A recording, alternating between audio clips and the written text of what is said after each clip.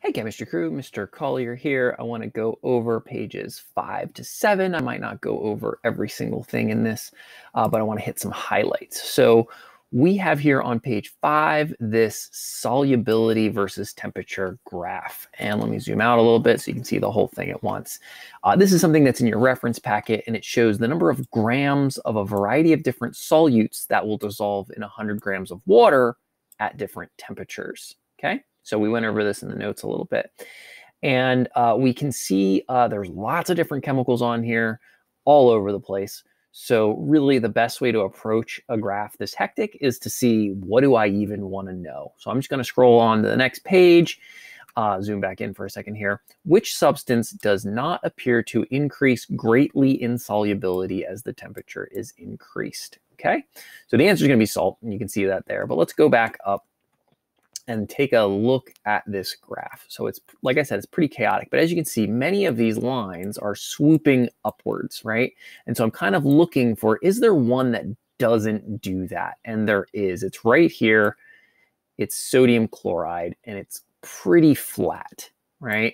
And when you have a nice flat line like that, it just tells you this is something that you can heat it, and it's not really going to dissolve that much better, okay?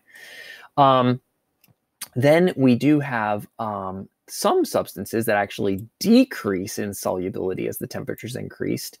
This is very common for gases, and those are going to be ones with negative slopes. So here's HCl with a negative slope, ammonia with a negative slope, sulfur dioxide with a negative slope. So we got some negative slopes there. All right.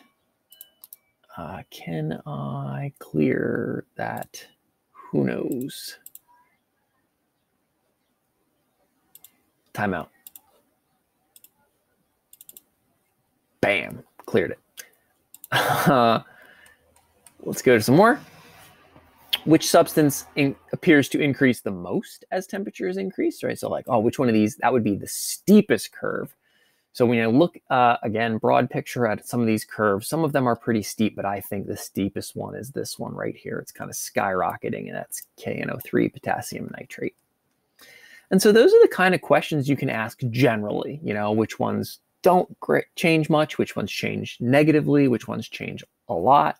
Then you can get into some very specifics like which is most soluble at 0 degrees or least soluble at 0 degrees. And for that, I'm just going to go to 0 degrees. And the least would be this guy right here, which when I trace over the line, that's KClO3. And when I look at most, that's boop, boop, way up here, potassium iodide, right? So there's your least and most soluble at 0 degrees, and then you can change that for any given temperature. You can also look at like specific temperatures, 73 degrees, what would be the same, and that's going to be two lines that cross at 73. So here, back onto my graph, here's 70, here's 80, and I'm looking for, oh look, here's two lines that are crossing right there. Those two substances must have the same solubility at that particular temperature. It's interesting too, because one's going up and one's going down. That's what makes the lines cross.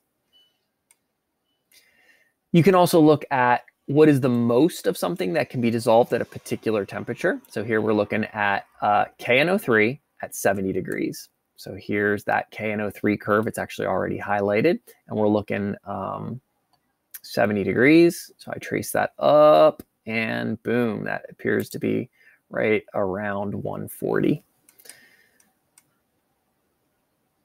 Is there anything else that we should be talking about? Because you can see these are some of the kinds of questions, you know, at 70 degrees, which can form a more concentrated solution, right? So I would go to 70 degrees and compare those two lines, right?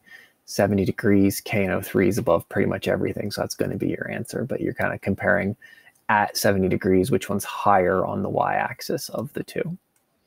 So you can see that's kind of the idea behind these curves. We can look at different chemicals. I guess one other thing we can look at is whether something would be saturated or unsaturated. That's a good one. So here's 20. What type of solution would be if we had 120 grams of Ki in 100 mils of water at 10 degrees, right? So I'm looking at the Ki curve. That's potassium iodide. That's this one, right? And we've got, sorry, I already forgot. We've got 120 grams at 10 degrees. So here's 10 degrees, 120 grams, right? So we are under the curve. Anything under the curve is unsaturated. So that would be everything down here for potassium iodide. If it happened to be on the curve, that would be saturated, and anything above the curve would be supersaturated. So that's some of the different questions. The actual PDF of this whole answer key will be on Classroom for you to look over all. I know I kind of been scrolling back and forth, but that's the general idea for how to answer these questions. Well, let me know if you have any questions.